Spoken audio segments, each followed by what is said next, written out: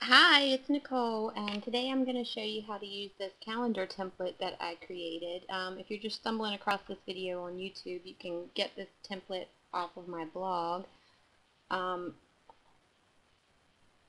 found this calendar on thedailydigi.com, and I had to create my own and thought I would share the template here for those of you who would like to use it. Basically, this tutorial will apply with any template that you would find on the internet, but I'm using mine as an example. I'm also using some paper and embellishments from Enjoy the Moment Kit by Sahlin Studios. It's available on scrapmatters.com. Okay, so first we're going to start with our background, which is the dark gray area. And you want to click on that background, make sure it's selected, and choose your background paper and just drag it on there. And you see it falls right in there on your background. And that's pretty much all you have to do with that, and we're done with that, so we'll close that. Now I wanted to add white paper here on these lighter gray areas. So I click on the first one, select the white paper, drag it down. Now I want to do Control G, and that will group it with that paper, or with that shape in the background. Okay? Now over here we want to go to the shape, right click, and merge clipping mask. Okay? Now I've already added shadows on this template. Some templates have shadows, some do not. So with this one you don't have to worry about that. Then we need to do the exact same thing here with the second one. Drag it down, Control G to group it, click the shape, right click, merge clipping mask. Then we're going to do the third one, drag it down, Control G, and merge the clipping mask. Now we are done with that paper. Okay, now I need to add my photos, and the easiest way I find is just to click on the one that you're going to use instead of trying to find it over here in the layers palette. I mean in the, yeah.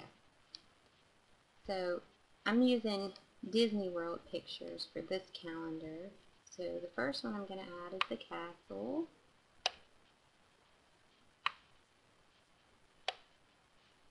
You see it's way too big, so we're going to have to take it down, but we're going to do Control G, and that's going to merge it with that little tiny template, and we're going to grab it by one of the corners and make it really small,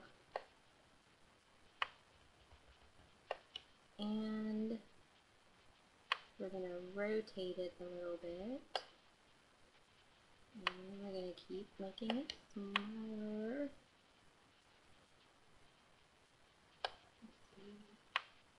And rotating it until it's just how it should be.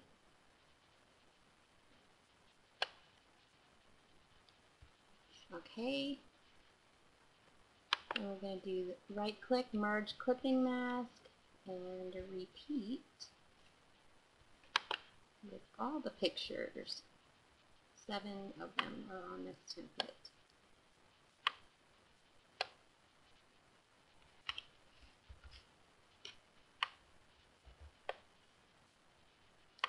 Okay, make sure we drag it by the corner so that it doesn't distort the photo.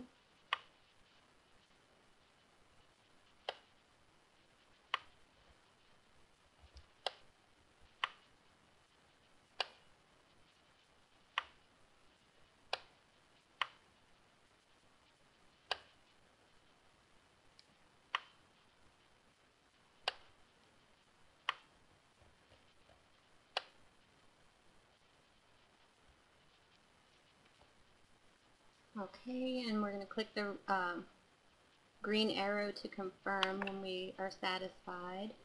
merge clipping mask, and that is done. Now you would repeat that with all of the rest of the white spaces, which are for photos. And once you're finished, you can either add some embellishments straight to this before printing, like so.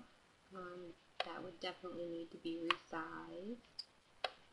Or you can add some real embellishment after you print it. Now this is an 8x10 size, so you'll be able to print it at any photo processing place or on your home printer on 8x10 photo paper or even cardstock. Okay, and when you get all of your photos entered, just like how I showed you, dragging them over top of each layer and Control G to group them and then resizing them. Once you finish all that, you're going to need to delete this first layer that shows where your fold lines are going to be for after it's printed, and you just delete them by hitting that little trash can. Okay, and before you print, you're going to need to do layer and flatten the image. And then you will save as, you want to save it as a JPEG and rename it whatever you would like to rename it and save. Okay, that's it. Let me know if you have any questions.